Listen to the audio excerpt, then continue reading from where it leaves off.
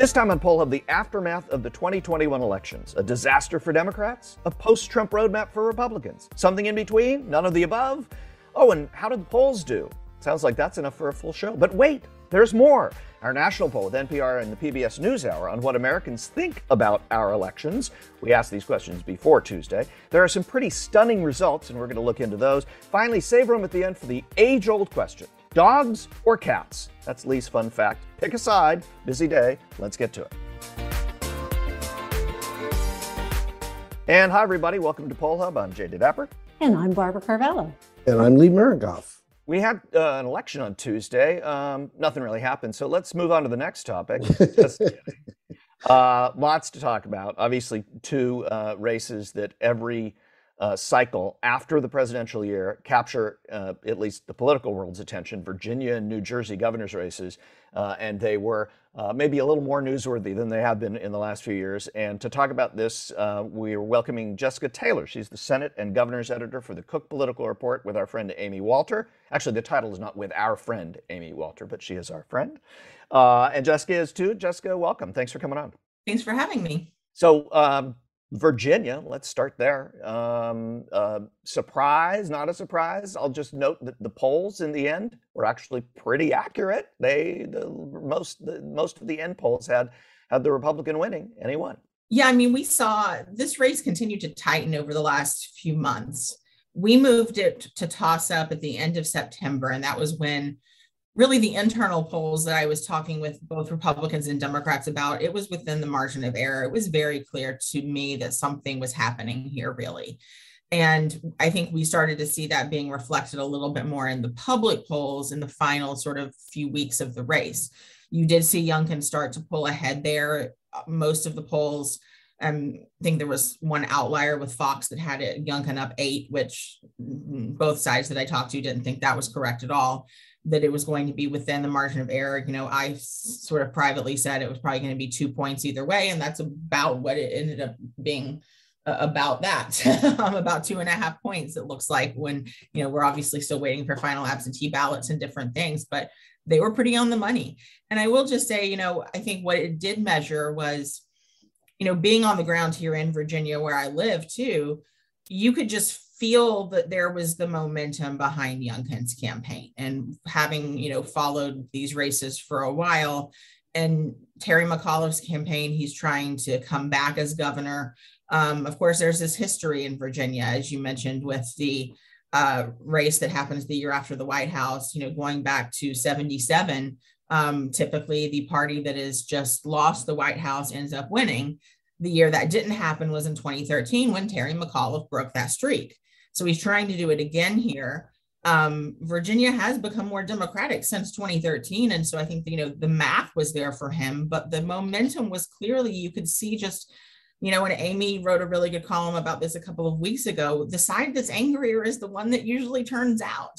And you could just feel that. And McAuliffe was really sort of, to me, it felt like he was sort of grasping at straws in the final days of the race, you know, trying everything to paint Glenn Youngkin as Trump light. You know, he called him Trump in khakis. I think that strategy it worked in the California recall that we saw earlier this year, because, you know, the top replacement candidate, conservative radio host Larry Elder, he was very Trumpian. He sounded like Trump. Glenn Youngkin did not sound like Trump. He came across as a suburban dad, sounded, you know, very reasonable and not scary, and not like he's going to go on Twitter rampages and stuff. And it worked. And, you know, we saw that. I do think the polling was very accurate in this race. And I think it captures some of the late momentum there and what happened. So our takeaway from this, how much of it was Donald Trump a factor? How much of it was Joe Biden a factor? How much of it was the McAuliffe campaign, the Youngkin campaign, historical forces that you alluded to? I mean, how can I divide up? Lee, that sounds like a book, not just an interview. But good luck with that, Jessica. It was almost a perfect storm, I think. There was a culmination of factors. You had the history. You had Biden's numbers dropping in a state that he lost by 10 points. He won. He won by 10 points. Excuse me. He won it by 10 points. In the polling, the polling pretty much showed his approval rating had dropped to somewhere in the low to mid 40s. Exit polling showed it was somewhere around 45, but still not where you want to be in a state that you just won by 10 points a year ago. One thing that I think we thought on election day, you could see that there was heavy turnout, including in very Democratic areas. And that was one thing that I talked to Democrats about. They said, if we have big turnout, like we feel good about this.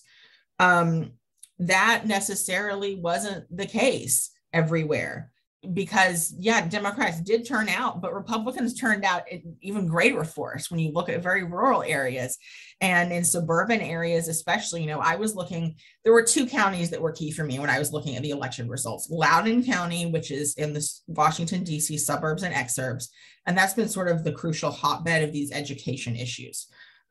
You've seen protests at school boards. There was, a sexual assault case that became a really sort of divisive issue there. That a student had assaulted another student, was allowed to go to another school, and really a big controversy over that.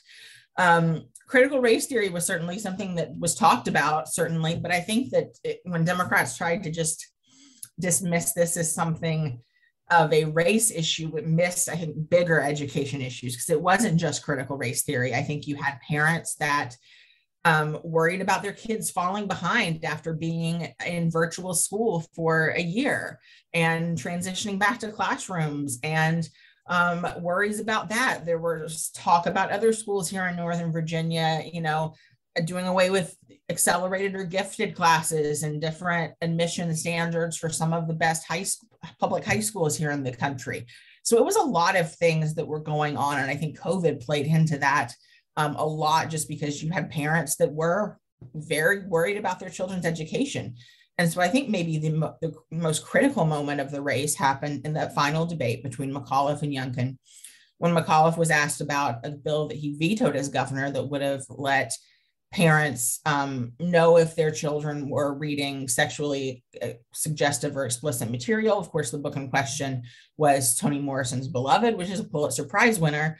But I mean, it was a bipartisan bill that passed in the legislature. But the way he worded that, he gave Republicans a huge gift, saying, I don't think parents should be telling schools what to teach. So how much is Virginia just idiosyncratic, because you have a former governor running for a non-consecutive but another term, and specific faux pas and that, or is it really a bellwether or should be a wake-up call for Democrats looking down the road to 2022? I think it should be a wake-up call. I think it showed that they still have a lot of problems with rural voters. That these suburban voters that they were able to woo to their side during the Trump years are not necessarily going to stay with them. You have to give them a reason to stick with you. And I think that would have been Biden delivering on a lot of these things that he's talked about, including, infrastructure and the Build Back Better bill. And I think the stagnation in Congress didn't help. And it also showed that I think voters want a forward-looking plan and not to talk backwards about Trump. Almost every word out of McAuliffe's mouth the last few weeks was Trump, trying to hope that would work, but it didn't. And I think that's something, in 2018, when when Democrats won back the House candidates, you didn't see them talking a lot about Trump. They were talking about what they were going to do and protecting healthcare and different things. And I think that's another reason why you could kind of feel that McAuliffe was losing steam and was sort of grasping at straws there, because they wanted to turn this into a referendum on Trump, and it really did not feel like that was the case. So I think Democrats, and ones that I've talked to in the aftermath of the past, 24, 48 hours, they recognize they have a message problem, and it's one that they need to solve before going into 2022. And let's be clear, this isn't just Virginia. We've only talked about Virginia, and we only have a couple minutes left. But in New Jersey, that was a shock. The polls didn't quite capture that. There weren't many polls, but the governor there, the incumbent governor, barely eked out a win by 20, 30,000 votes. At the end of the day, it's going to be about that much in a state that is decidedly blue, although it does elect Republican governors.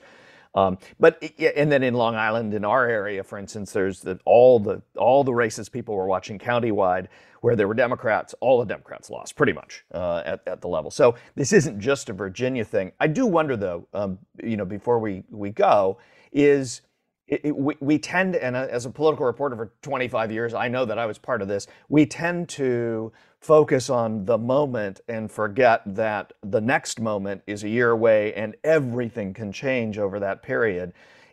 So when Barb talks about it as potentially being, is Virginia idiosyncratic, I wonder if this election is idiosyncratic or if it's 2009 and in 2010 the chickens come home to roost. I'm not sure. I think that the next year will tell us, but you're right. I mean, look back to what the past 18 months have been, and none of us would have imagined this was in store at the beginning of 2020.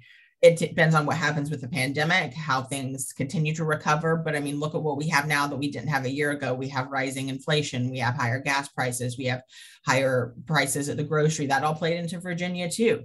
And clearly there was something going on there in New Jersey too that polling missed. And, I will just say there in New Jersey, there's a little bit of history there too, because no Democratic governor had been reelected in 1977. Right. So Murphy did do that. And right. Of course, Christie was governor before Murphy. So Republicans have been elected. But, I do wish there had been more polls in this case, because I think Virginia sort of overshadowed everything. And this was one that got lost a little bit. Well, I think we're certainly going to have to talk in the future with Jessica about the Senate and other governor races, because the Senate and the House are going to be so hotly contested going forward from here. Well, let's get through the holidays into 2022, and then we'll have you back on in the beginning of the year when the dust has settled a little bit, and we were talking about all the hot races in 2022, because that is going to consume a lot of time, I'm sure. Anyway, Jessica Taylor again, Senate and Governor's Editor for the Cook Political Report with Amy Walter. Thank you so much for joining us, and now it's time to get a little bit of sleep, right, after this crazy last few months for you. It's not as bad as 2020 when I just felt like I took weeks to catch up. So, at least this was 2 elections. For me, it was 2 elections, Yeah, and I understand her dog is back on the correct sleep cycle now. So yeah, he slept through the night last night. We're good. All right. Thanks for joining us. Really appreciate it. Thank you. These last couple of governor's races, we actually didn't do polling. We didn't do any statewide polling on these governor's elections this time through with our partners.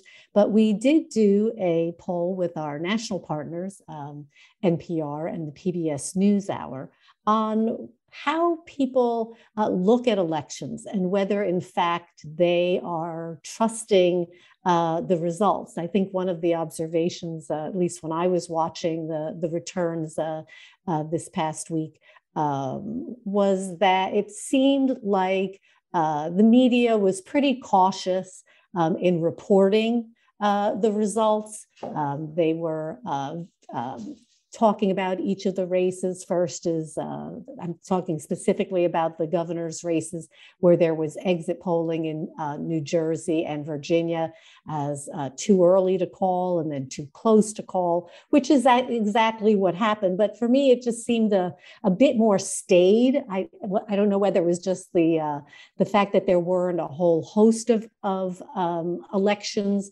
that we were looking at. But in our poll, 62% of Americans say they do trust the results and will trust the results of the upcoming presidential election in 2024, even if their candidate, which they support or vote for, loses.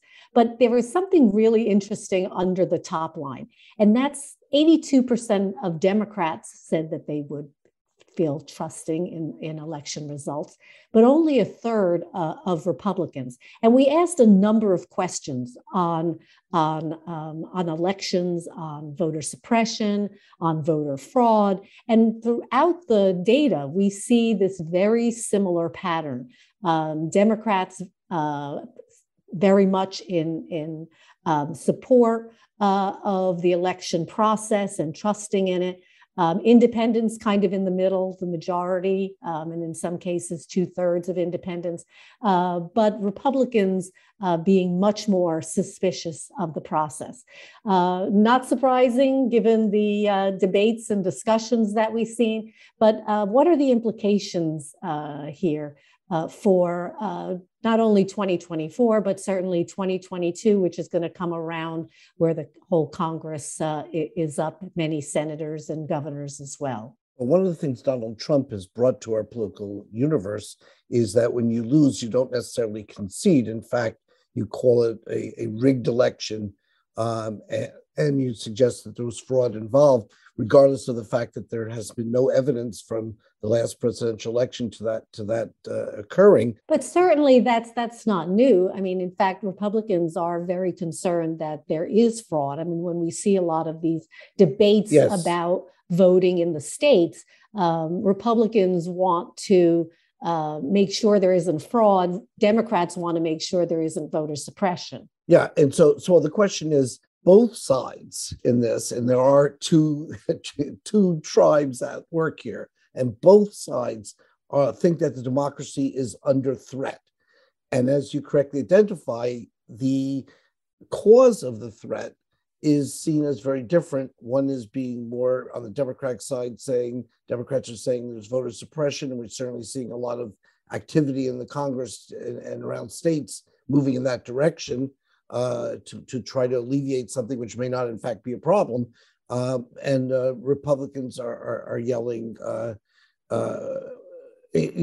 thinking that they're being accused of, are saying there's fraud, and that there's a need to kind of like clean up our act in terms of how elections are conducted. Regardless of that, I think we do run the risk, and certainly our poll showed this, that when candidates are defeated and do not concede, and obviously the references to 2020, that causes some harm in the process. We want candidates to step up and say, I've been beaten.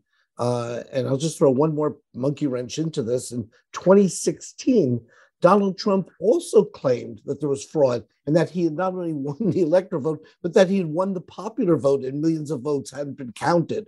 It's the first time, I think, that a winning candidate has claimed that there was irregularities and fraud. Usually you only do that when you lose. Yeah, well, I was going to ask, there's a lot to chew on here. And what did you find most surprising, Jay? So when you ask what are the implications are for 2022 and 2024, I think the bigger question is what are the implications for democracy when only 1/3 of the voters in one of our two major parties says in 2024, if their guy or woman doesn't win, they're not going to trust the election. I think that is deeply disturbing to what a democracy depends on, which is the peaceful transfer of power. And that is what's at risk here. I don't think it's a political risk. I think it's a fundamental existential risk to the democracy.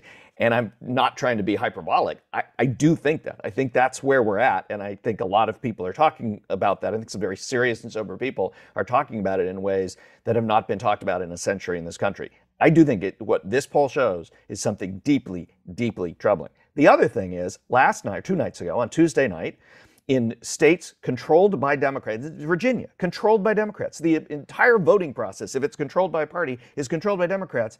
A Republican won, and not a single Democrat went on TV and said, fake news, false, voter fraud, this is wrong. And not a single Republican went on and said anything about that in places where Democrats won, which did happen in a few places.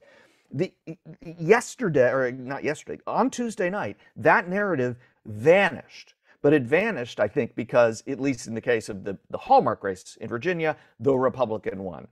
I think that it's remarkable how, and we've talked about this, the silos we live in, the bubbles we live in. There's a great article in the Post about the news diet of voters of one side or another. And the news diets are absolutely entirely separate. And so we're not really talking about the same things. We're not living the same reality. And that's where you get these numbers, where 1/3 of voters in one of the two major parties, only 1/3 says, yep, we'll trust the elections if our guy loses. I mean, that's crazy to me. That's just crazy. Well, the one consensus that we do all seem to have is what you pointed out, Lee, which is that everybody thinks that there is a threat to democracy. We just see it as very different threats, and we're kind of pointing across the aisles to one another. I think what really struck me in this poll was we asked a question about whether Donald Trump, in the fact that he continues to falsely say that the 2020 election was rigged. We asked people whether they thought that he was speaking with this narrative because he didn't like the outcome, or because he actually has a legitimate claim and there are real cases of fraud that change the results. And although 62% of Americans believe that Donald Trump is doing that because he doesn't like the outcome, fully 75% of Republicans believe he has a legitimate claim, that there were real cases of fraud that changed the results. So when you're talking about this existential threat to the democracy, it's very real. And is it up to the leadership and these candidates to be able to concede or accept defeat or accept winning graciously, as many of us do in other situations, and we often see on the ball field. Where are the solutions for this? I think the media has to step up because there are things as facts, and our dear old friend Daniel Patrick Moynihan talked about how people's entitled to their own opinion, but not their own case of the facts. And there are facts, and there's been evidence brought to bear, and there have been court cases, and almost without fail, the court cases have suggested that there was no fraud. And even to the point where the attack on the Capitol on January 6th, which had to do with this whole, peaceful transfer of power, people were, right now are being told, don't believe your own eyes, believe what I'm saying. And, we saw the tape, we know what happened, and yet it's being spun as to something very different. And so I think that is part of the underlying erosion of our democracy that Jay's alluding to, in what kind of, just the noise that's out there and how detrimental that is. Well, there's a lot of information in this poll, which we've just touched the surface of. So if you want to drill down on this, because there are a lot of interesting tidbits, you can see this on our website, and also Domenico Montanaro of NPR and Laura Santhanam of the PBS NewsHour have also written interesting pieces pulling out some of the interesting conclusions and results in this poll. We'll put links to their work in the show notes so you can catch that. Well, you usually provide me there we go. Thank you. I was looking for the segue, Jay, and segue. There's your segue. Actually, Barb's actual real dogs might have provided those, because occasionally they just speak up. I'm surprised. I'm very surprised. Yeah, they missed their cues. All right, so we do turn to the segment called Lee's Fun Fact, and we do look at 1948 poll that our research team has dug up, and also the 2021 more recent numbers, also with the assistance of the Roper Archives at Cornell, who keeps all this stuff and so much more available to people. But basically, the question is a question of dogs versus cats in terms of pet ownership, and or any other animals for that matter. And although in both cases we see, and then Jay, you kind of gave it away because you were barking in the background. Yes, there's far more dog ownership than cat ownership in the nation. The recent poll shows, and you can have multiples obviously of this, but just 70% having a pet have own a dog, and it's 46% a cat, and then very little of anything else. Yeah, you could have more than one pet. So in this instance, it doesn't need to add up to 100. Also, these are of people who have pets, which was 58%. Yes. So 58% of Americans in this 2021 poll have pets. Of that 58%, 7 in 10 of those have dogs. Dogs rule. Yes. I mean, isn't that the story? Barb's household, there's a lot of equine out there also. Yeah, horse is not listed on this list, Barb. No. You are an outlier. Well, the thing is, they're very often, and much to my dismay, referred to as livestock rather than pets. Oh, Although certainly the horses that live in the barn here will definitely qualify as pets. well, I should point out, though, that the 1948 survey, which showed very comparable findings, which was done by the National Opinion Research Center, NORC, was of physicians, we believe, and high school teachers. But if you look down in the very, very fine print, you'll see that this was, you're going to like this, Barb or Jay. Yeah, no, I saw. This was an animal experimentation survey, which I think had to do with, ultimately looking at, how you feel about animals being used for scientific experiments, which you may have different views on.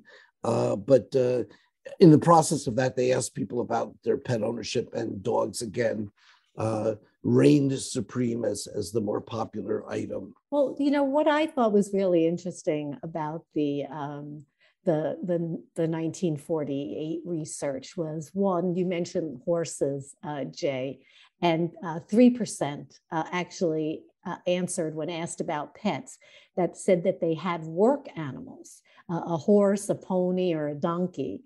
And another 2% also said that they have major food animals such as cows, goats, sheep, lambs, and pigs, something that didn't come up in 2021. Yeah, well, that's the difference, again, between 1948 and 2021. There's a lot of differences, but there's one that I think maybe there's no partisan difference on that. Maybe we can all be. We should point out that two of the three of us currently are dog owners, Jay and Barb being the two. Yes, but you would qualify under the had a dog. Yes, I had a dog. And certainly as a godparent of a dog. There you go.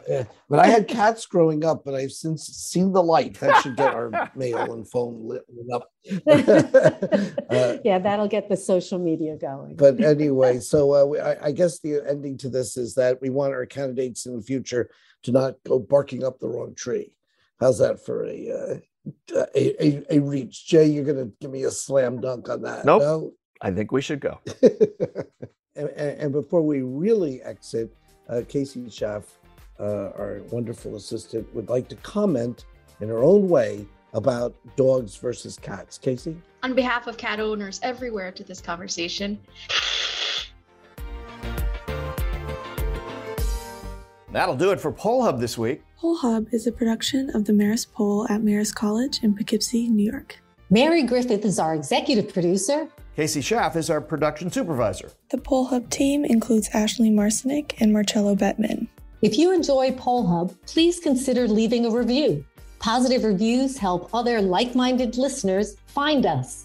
If you'd like to learn more about polling and survey science, check out the Marist Poll Academy, our free online learning portal. If you have questions, tweet them to us at Marist Poll. Finally, however, wherever you listen to Poll Hub, there's a subscribe button. Click it, and the latest episode will be ready for you in your podcasting app as soon as it's released. We'll see you next time.